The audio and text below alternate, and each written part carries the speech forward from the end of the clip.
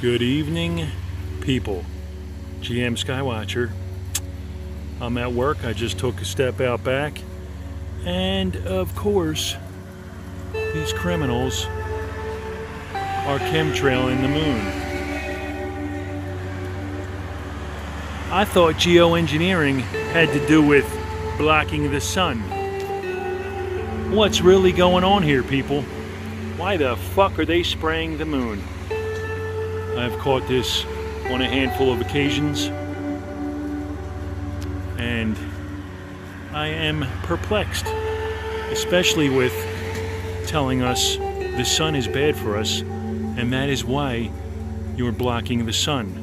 Why are you blocking the moon? What is the reasoning behind it?